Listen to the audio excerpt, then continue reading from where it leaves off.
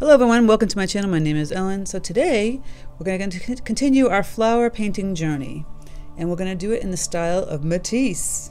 You see these beautiful black lines? He did a lot of drawings like this, but we're going to add a little color in ours. Really simple, splotches of color, almost like a doodle, but create a really beautiful and lovely floral in a vase. Yes, I go over this step by step. No need to worry about having a trace or anything. If you can draw a little simple flower, you can paint this beautiful painting. This minimalistic look is really popular right now in all the stores. You can see it. And I'm just going to teach you about going about painting something like this. If you have any questions, please leave in the comment section.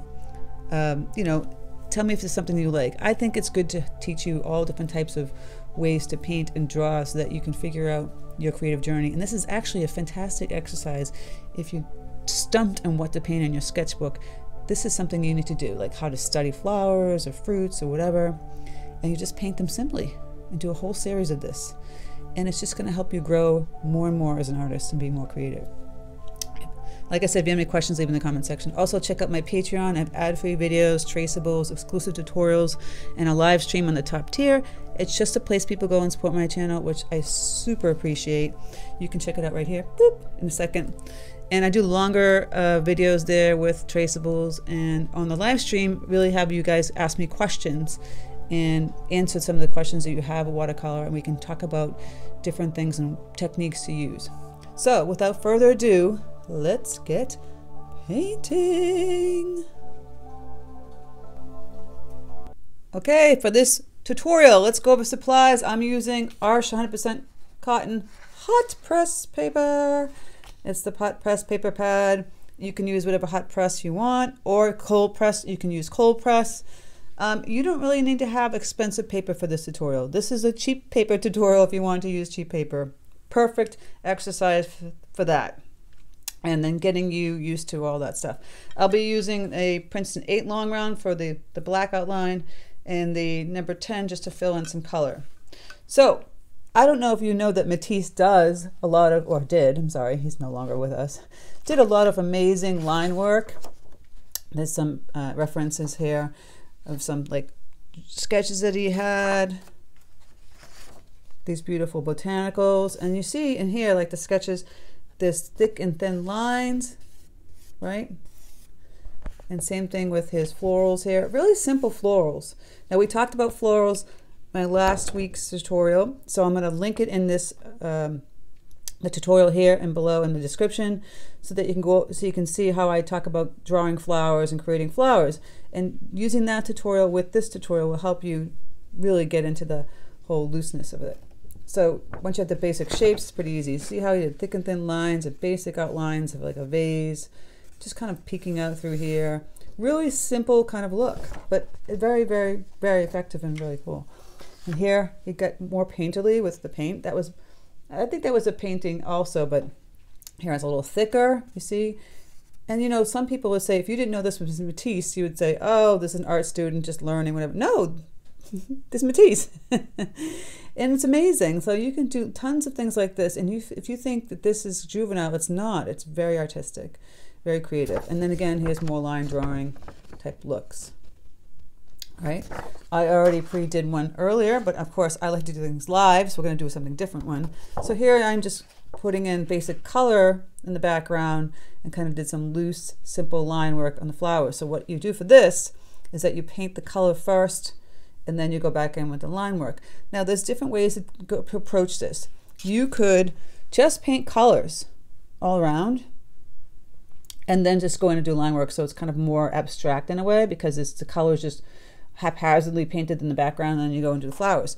Or you can do what I'm doing here, is that I just penciled in first kind of where I would like my flowers to be, and then I did the splotches of some colors. I didn't do pencil over here, but I figured I penciled like an area here. I'll have a flower here, and then the vase I penciled in. And that's what we're going to do today. This is really a great thing to do if you're like really trying to study flowers. if you just buy a bouquet of flowers and just kind of loosely paint them as you see them like this, it's just really going to help you creatively, you know. And so I'm saying there's different ways to go about painting flowers that don't necessarily have to be realistic and bleeding wet on wet, you know, and you can create some amazing stuff like this. I mean, just, you'll see stuff like this all over the stores right now. You'll see this in Hobby Lobby, Michael's, Pottery Barn, Anthropology. This line work, like Matisse type of line work, is very popular. You could do a really big painting like this and give it as a gift, frame it for a friend. Even if you didn't do the colors, if you just did the black and white part of it, or even on craft paper, you know, gray or cream or any of that stuff, or if you did it on black paper and did all this in white. See all the ideas I'm giving you? This is what's hot right now out in the, all over the stores, and you can create something fantastic, and someone would think you had bought it at, you know, Home Goods or Hobby Lobby or one of these places. So, and it's yours. So let me show you how to do this. So basically, you know, I think you pretty much have all drawn a vase. I'm just going to draw a vase, and it can be a round shape or tall. I'm going to make a taller one this time. A little different type of vase. Just like a tall cylindrical vase. I can't speak. Cylinder vase. So it's more of like a rectangle, kind of goes down, curves in the bottom. I can put the table into. You could have some blooms kind of on the table. And then if you want to show the stems, but I'm not, because I want a pattern in the actual vase like I did in the other one. So then I'm just going to figure I'm going to have a flower here and probably another flower here. See the daisies, I just put a yellow blotch and then I just painted in the daisies. And so figure out where I'm going to put the big flowers. I can kind of hang them all over here. All right. And then you're going to figure what colors you want to do. Now I did really pretty pink blushes and yellows and pinks, and then this like light turquoisey green color, which is pretty. It could be a little bit brighter than that, but I'm going to kind of keep it in the muted tones. So I'm just going to start to paint some colors. I'm thinking what color I want the vase. It could all just be black and white, by the way. You don't even have to have color, but I just want to show you. So I'm going in and making more, maybe I'll make some more orange tones here. Orange, hot tones again, but not so pinky. Sweet, you know, a little more warmer, like hot. So I got some orange here. I'm just going to put that color. See, I'm just kind of wiggling like a little blotch. It's almost like a doodle in a way. And then I'll put some down here. I think I'm going to variety. And then so think of Matisse. When you think of Matisse, I love his jazz cutouts and some of the, we did a Matisse type of painting. I'll link that one here also. It's watercolor. It was a little thicker watercolor, so this is just watered down. This is what I mean by using cheaper paper. You don't have to really use expensive paper. Now you can make those splotches bigger or smaller. Now I've got this just nice pretty orange. I'm going to get a little bit deeper with this now. Let's get some deeper color here. I've used magenta. Before I had that was bright rose, and now I'm going to add magenta with this. Okay, come on. Doesn't want to play. A little deeper reddish orange. I mean, you can have so much fun. Now I'm actually going over my pencil. I didn't even actually do the area that my pencil is, and that looks a little too, I'm going to get this more orange color. And how do you figure out what colors to use? What colors work best? People have asked me this before. Well, you can start with the basics. So in color theory, we have the primary colors. You know, we have red, blue, and yellow. And then you make the secondary colors. And then we have like the warm colors and the cool colors. These are all warm colors right now. Reds, yellows, orange, pinks, all that kind of tones. And the cool colors are the blues, the greens, the purples, etc., etc. So for the flowers, you could have a combination of all of it, but for this exercise, I'm doing like warm tones. So I've got the red, the orange with a little bit of red, and I got yellows. So I'm gonna put some yellow in here too. Yep. A little thread. And that's a lot brighter than the other ones. And I'm doing some much more blooms than I did in the first one. But That's what I'm saying. You can just go crazy doing different things here. And I'm mixing all the colors. Why not? Get a little one up in here. And I can do another yellow one hanging down here somewhere. All right. And then for greens. Well, I had that turquoisey green, but I don't really think that really would go well. See how these two colors kind of just don't play nice together. And I can just eliminate that. A nice, here's a cobalt. We'll try the cobalt. You know, cobalt with yellow makes like a muted, sagey kind of green. Let's see if I like that. I might want a brighter green. Play around with it. So you see, I can see the two colors next to each other right now without even putting them on the, over there. Not bad. Go back and add some peacock blue. Peacock is like turquoise. If you don't have peacock, think of turquoise blue. Turquoise mixed with yellow. It's going to be nice and bright. It's a bright color. Maybe a little brown right next to it. It's a good olive. Yeah, I like that better. I love mixing all the colors on my palette sometimes. Those look nice together. All right. So then just think of leaves. Where would leaves would go? Just kind of, you can put them in the splotches, a little more pointy like a leaf. Whatever floats your boat. I just did a pointy ones. And just kind of splotchy here.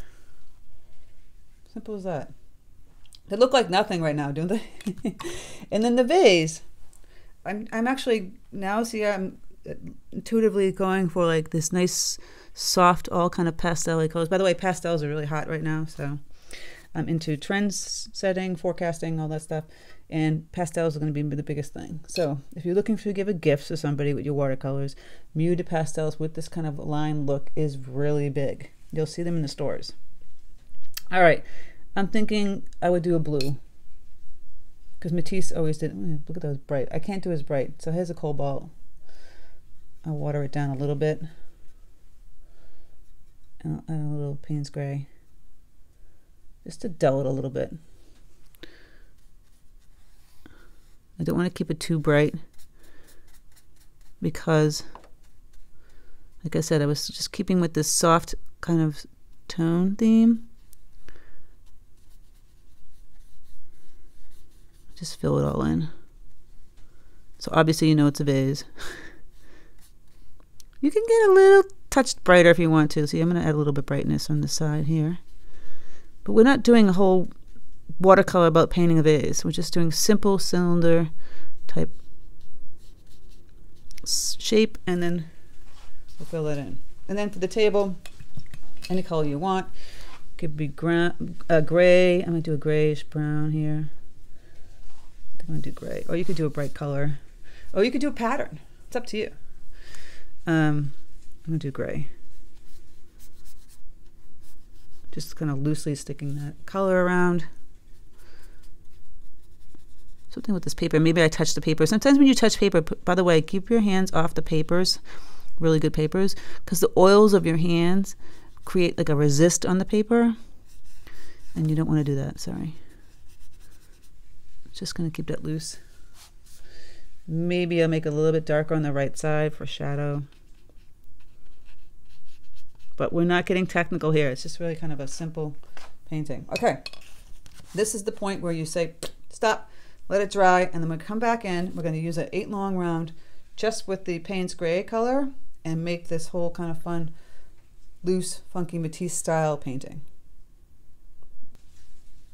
All right, so I'll dry. So why I don't want you doing like varieties of like shading, because you want that kind of flat look that you would see in the drawings or some of his paintings. So I'm just going to really just loosen up this Paynes gray, but I really want to keep it thick, almost like gouache.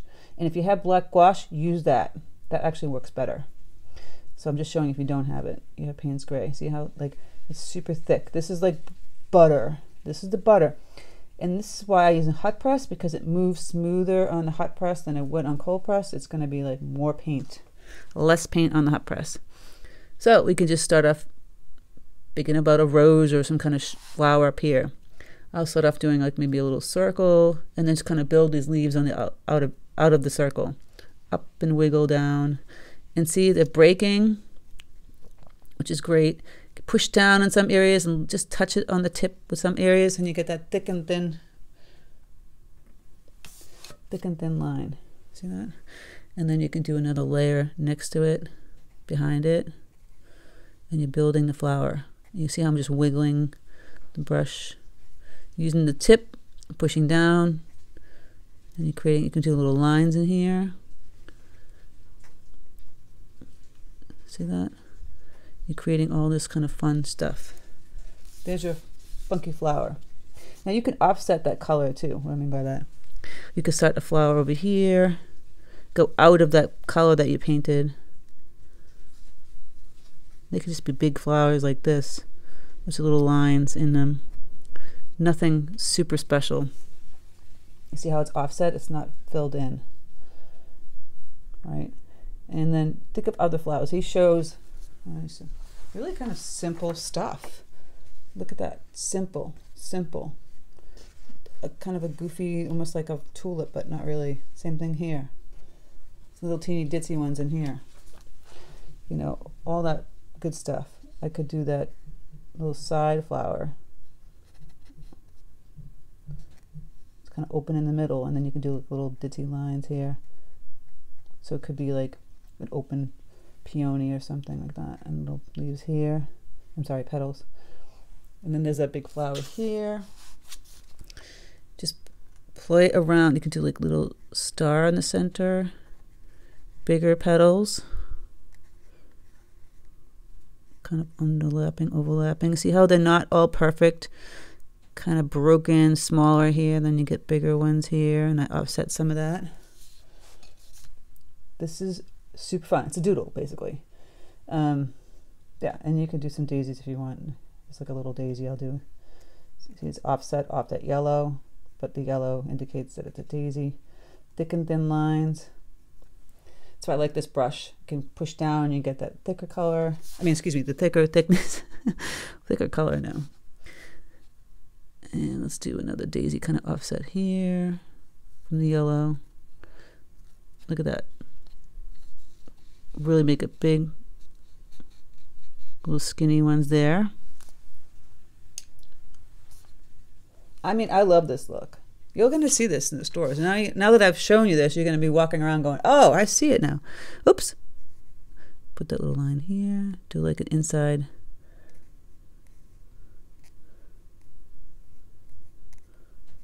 They don't even have to look like specific type flowers. We can try that funky flower that he had. See?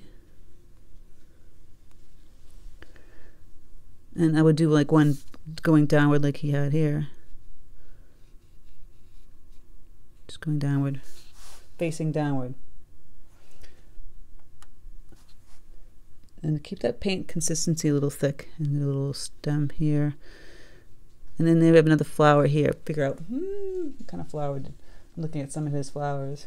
Just kind of simple. You can just do like a little thicker black dot center, and then just go out and make some kind of fun petals on that one. We haven't done the leaves yet. We're still playing around with flowers here. Gonna do dark center on this one too. Little lines. Just get some little detail. It's fun. You're like, no, Ellen, I don't like it. Okay. So then for leaves, just kind of wiggle and put some little veins in there. They can be off center also. They don't have to have the wiggle. They can be more, you know, straight lined. You can just have leaves kind of like going like that and kind of out like this. Don't have to be perfect. And then we start adding some stems. Here's a leaf here. Again, off center on this one, I'll add 2 leaves. Already, I'm loving this. I'm telling you, you're going to notice this stuff now that I'm talking about this in the stores. So here we're going to do the vase. Still haven't finished the leaves. Going to go into the vase. And the vase is definitely not like on the color. It's off a little bit. I'm going to start adding the stems now. A couple lines going down. And then we could add, now you can say you could add more green here or not have green here. So I'm thinking I might I might, because I didn't put a green in here. You can stop at this point and go in and just add, maybe add some green. Of course, I'll have to wait till that dries. And I'm going to add a little yellow, little guy over here. And I'll fill that in. So I'll work in the vase while that dries in the background. So just here we go, thick and thin lines. Thick to go thin, you're pushing down, pulling back. Vase, let's do a pattern on the vase. What can we do? Some lines. Lines up here. Maybe some zigzaggy kind of things. You know, do you have vases around your house that have patterns? Go look at the patterns on them and just kind of duplicate them really kind of simply. I'm thinking about the same thing I had before, like little vines with just little leaves on them. You could do a vase with someone's face on it, like a, you know, like the Grecian vase. Here I'm going to go like this. You know, all that line work you see in all the pottery, the Grecian pottery, it's kind of similar to that. That's what we're kind of creating here, but in a painting. So when you're doing watercolor, it doesn't always have to be something that you want to paint that looks exactly like the object. You want to use the medium in all different ways. And this is just one of them. So I'm just doing little vines. You can have a little flower kind of peeking out on the side here. And maybe do a little flower here. And then down the bottom I can do some more doodads. Put some dots in them. Have fun with the patterns. Play around with that. Little lines coming down here.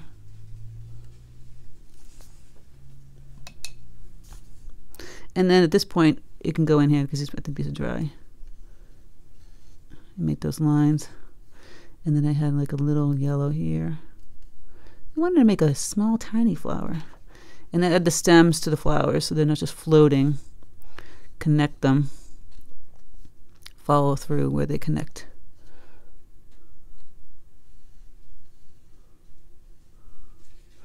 And you can actually, you know, paint in some of the actual stems in black if you want. Get those leaves in there, in the stems. Look, how much time did that take? I love it. Now you could do a pattern on the table too. Seriously, you can go crazy. It looks nice and simple.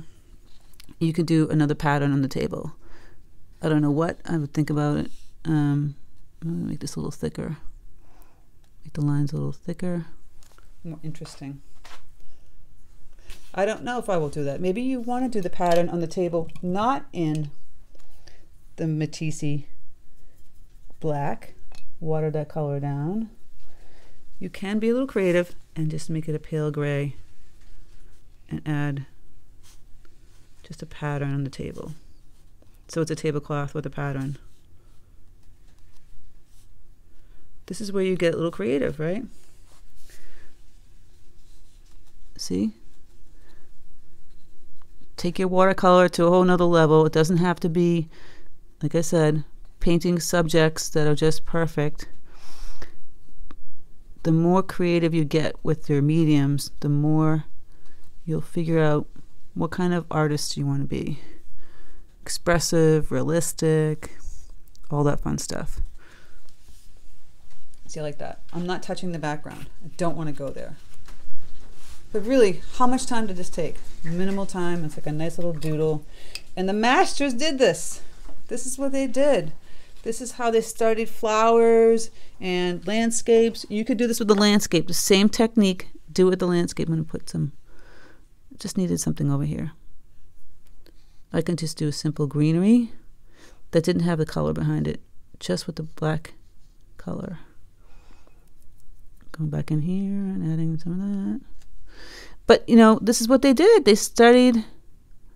This would be perfect kind of thing to do in your sketchbook also.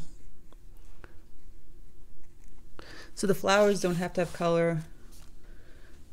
Neither does just putting some open greenery. Now, mine's a little crowded in this one, but that's okay. And you can get a little more detail if you want. I kind of want to keep it super simple though. It's the look I was going for. Don't want to fuss too much. And like I said, you can make some of the lines really thick, some of them thin. It makes it more interesting for a painting. There you go. So, different ways to do it, right? You can just put a whole color in the background. This one's much more pale, soft, you know, pastel. This one has a little more color vibrancy. I like them both, but I actually like the second one better. Believe it or not. And then we'll go in here, just add a couple little more doodads. But I think we're done. So let me know if you like this technique.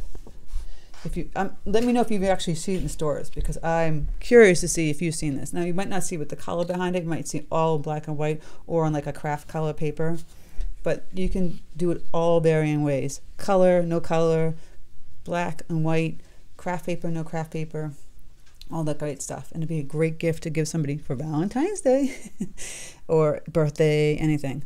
So thank you guys so much for stopping by my channel. If you haven't subscribed, please subscribe. And if you haven't hit that bell notification button, please do so you know my tutorial is up. I hope you have a great weekend. Take care, and I'll speak to you soon.